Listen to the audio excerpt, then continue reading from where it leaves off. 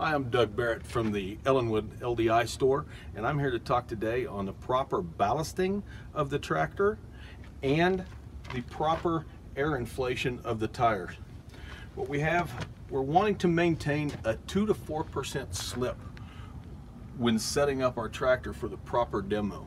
So to do that, we've got to go in and we've got to get our air pressure set properly from tire to tire, and also on the back. The proper inflation will basically put 3 bars on the ground, solid on the ground.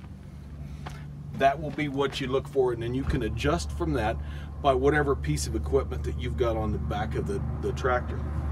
The other thing that we'll have will be proper ballasting, which is going to be our weight issues. We're going to have weights on the inside of our duals, and we can set different weights for that. Plus, we'll have weights on the front of the tractor, and we can do that.